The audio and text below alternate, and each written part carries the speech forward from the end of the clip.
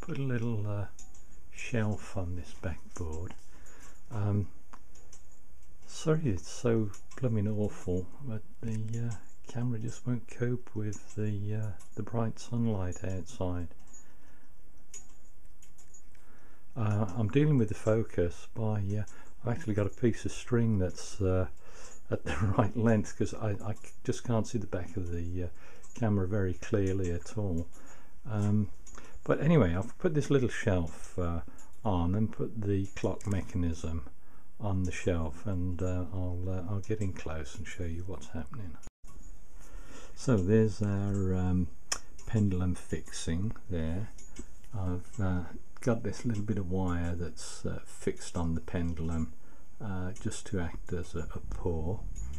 I've got a bit of capped on there, so that's a bit of plastic just to act as a ratchet, and that's held in place with a bit of sellotape.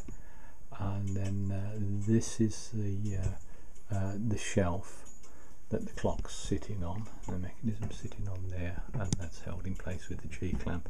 So there's nothing actually holding the clock in place. Just check my focal length. Yeah, that should be in focus. And what I'll do is I'll just give the pendulum a little kick start. Oh, too much, too aggressive. Okay, that's too big a swing. Sorry about that, guys. Right, that's more like it. Hang on.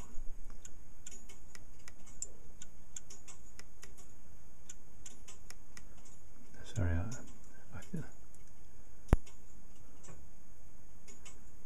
right, I'll try again. I'll just give it a little. Right, that's it.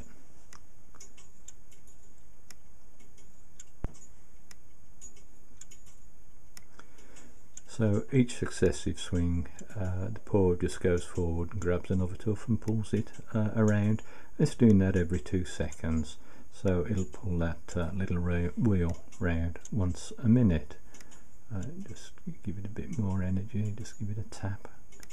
Tapped it at the wrong time. So you can get the notion from that. Say this isn't fixed, so as I move this, so it affects things. So I've got to decide on the best place to actually fix the clock. I'm going to show you if that's not connected. Look, see what happens. That gear will just let me.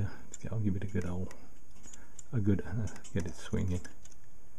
You see, it'll push the mechanism backwards and forwards because it's so free running.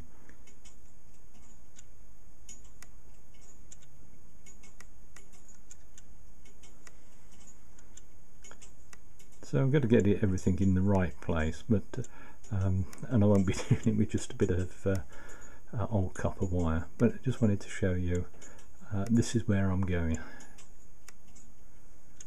Oh, and you can probably hear that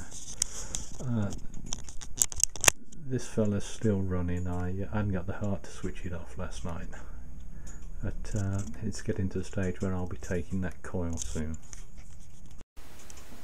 Having seen a close-up of this 2-second tooth wheel, I can see they're not very beautiful, but they're perfectly adequate. But I may revisit them. But remember, they've just been hacked out by hand and marked out with a protractor, very roughly, literally on the kitchen table. So say forgive me for that, but you can see that it functions, and it's not rocket science.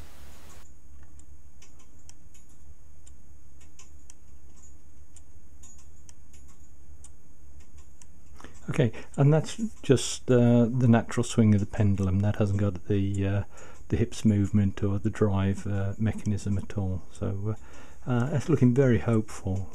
It's looking very good.